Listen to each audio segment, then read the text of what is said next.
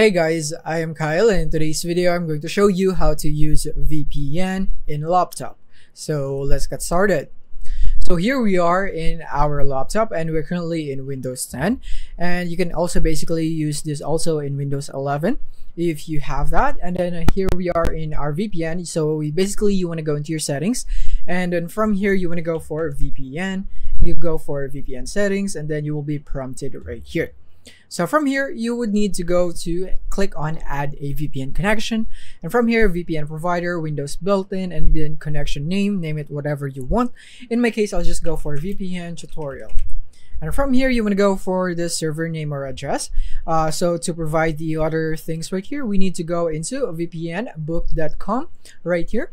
And then from here, you want to go to pptp right here. So from here, what you want to do is copy the domain right here, or the URL right here of the server that you want. In my case, I would want let's say Germany, so I'm just gonna copy this one, copy that, go back into this one to your settings, paste it right here, right there.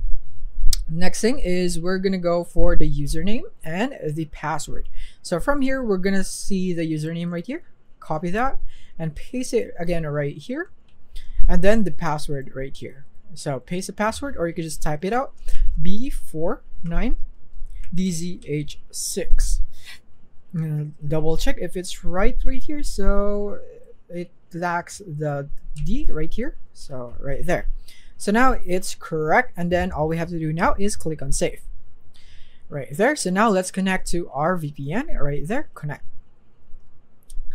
and verifying your sign-in info, and then it should be connected right here. So it's still verifying, completing the connection, and now right there, all you have to do is basically just wait for it to be connected. And then as you can see right now, it's currently connected. So this is basically how you can use VPN in your laptop for free. So I hope this video helped you out. Thank you for watching.